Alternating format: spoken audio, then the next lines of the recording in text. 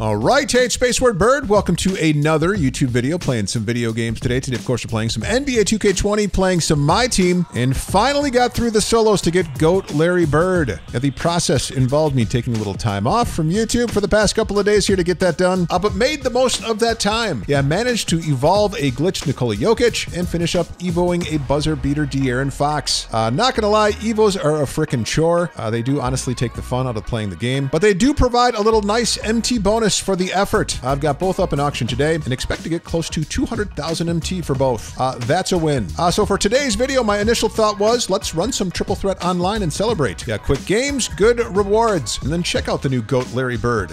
With GOAT Kareem Abdul-Jabbar and Magic Johnson. Heard that Kareem and Magic got a duo. Then I was like, really, do these cards need a duo boost? They're GOAT cards. But then I was like, yeah, 2K does a lot of stuff that doesn't make sense. So I figured with all the new duos that were announced this week, I thought I'd throw it out to you guys and hear what duos you guys were digging. And then run one for today's video. Joe Kane called out the new Robert Ory, Derek Fisher duo, turned the two diamonds into Galaxy Opals. We were like, yes, absolutely. Let's check out this duo. How do you get the cards? Not from packs or the auction house. You get them from locker codes. Now, both codes still active. Make sure you redeem both. Two codes, so a couple of chances to pick them up. Me, what did I get? Got some free tokens. Cool, but doesn't help us out with a gameplay vid.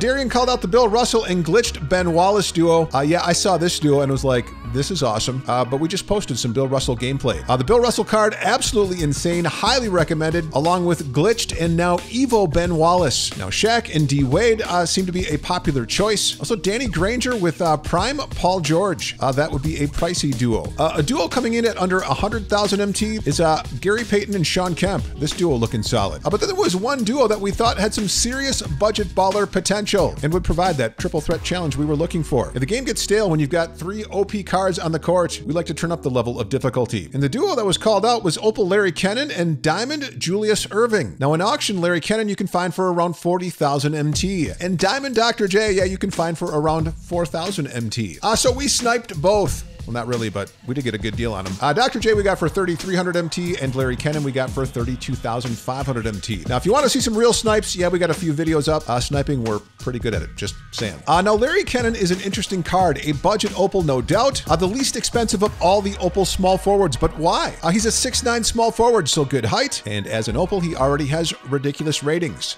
Top-tier athleticism and defense, but the card does lack outside scoring. But now, with the duo boost with Diamond Dr. J, it adds top-tier outside scoring to the card. Let's check it out. Plus 10 open shot 3, boosting it to a 95, plus 4 mid to a 98. Offensive and defensive rebounding improved, plus 4 to a 98. Yeah, 30 total additional attributes added to the card, and the stats added are substantial. Now, elite outside scoring added. Now for badges, did add Pick and Popper and Deadeye. They are upgraded from Gold to Hall of Fame. And then looking at Dr. J, yeah, the legend. The upgrades to the card, and there's a lot of them, turn the card from an outdated diamond into a viable option for triple threat. Yeah, turns it into a 98 overall pink diamond, plus 17 open shot 3 to a 90, plus 15 open shot mid to a 95, plus 10 speed with ball and acceleration. So speed is a 95, acceleration and speed with ball is a 91, plus 10 lateral quickness, plus 3 driving dunk to a perfect opal rated 99, and the card already had a 98 vert. So 148 total additional ratings added to this card. Now badges, nothing exciting. Hall of Fame catch and shoot and acrobat added, that's great. But what's critical is that the card, having no quick draw, now has gold quick draw. And you can see the difference it makes immediately to the card. Now it also gets gold clutch shooter, Deadeye, hot start, and tireless shooter. I love that the card, you can pick it up in auction for around 4,000 MT. Now why did these two cards get a duo? Love that 2K pays respect to historic players. Larry Kenon and Julius Erving played together on the New York Nets and won the 1974 ABA championship. That was during Kenon's rookie season where he averaged 15.9 points and 11.5 rebounds per game. Now, other fun facts about Larry Kenon. During the 1974-75 season, he was traded to San Antonio, where there he enjoyed his best years of his career, playing alongside the Iceman George Gervin. Now, we'll run the duo with another budget favorite and sticking with our Nets team theme. And are you surprised? Yeah, it's another appearance from TakeOver Jason Kidd. If you haven't figured it out already, we love this card. Game number 1, and it's going to be a good test. And he's running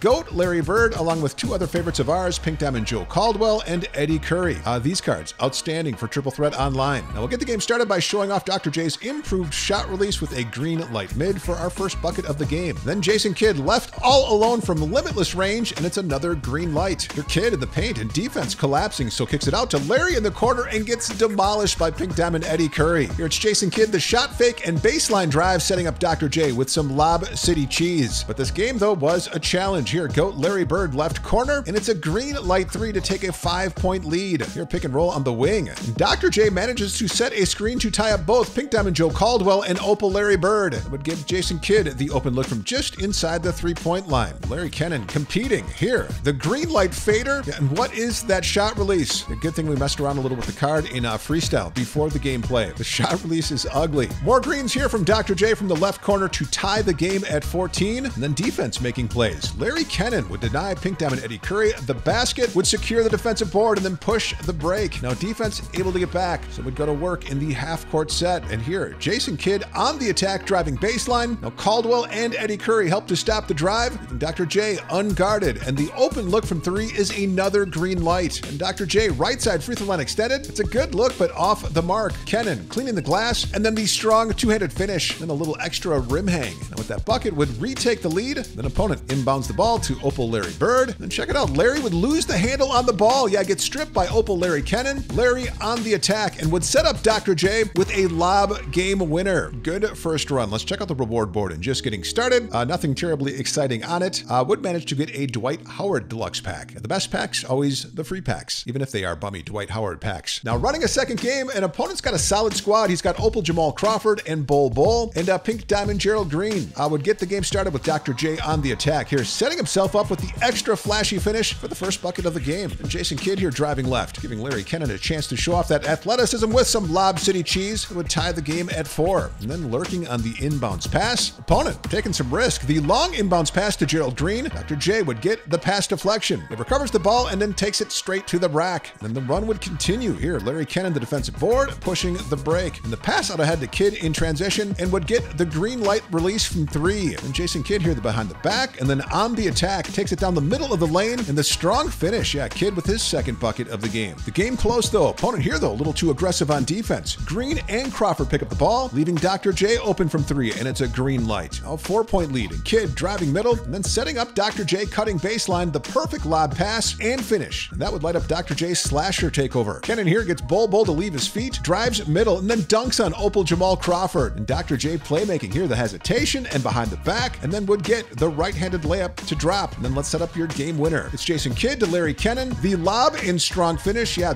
that's ball game. And Bull's post-game reaction, he can't believe it. Just got run by the budget squad. Now to the reward board, and still 1 drop. And now a chance at either 5 tokens and 3 tokens and 300 MT. And then with the 1 drop, would walk away with 5 tokens. So solid start to our triple threat run. All right, let's go to game number 3. And our opponent really locked in the lights out set to get Pink Diamond Clay and Hall of Fame Steady Shooter. Also locked in the first flash set to get Ruby Taco Fall. Who does that? Also has Diamond Steph Curry, the card, a budget card from the Spotlight Iggy set. Into the gameplay, and it was, yeah, no surprise, lobs and green light 3s. Here, Jason Kidd from the left corner. And Larry Kenon setting up Dr. J with some LOB City Cheese. It would go up quickly, 7-0, and kind of sensing here that our opponent has possibly gone AFK, and yep, there it is, the quit. Opponent has seen enough. We want to see that reward board. I've been doing okay too. I got that free pack and 5 tokens so far, and this reward board, a chance at 4 tokens and 2 tokens and 100 MT. And with the 2 drops would get 2 tokens, and then with the second drop would hit that same spot and get 150 MT. But we always like to run at least 3 games for a vid, and that last game didn't really count. So let's run another. In this game,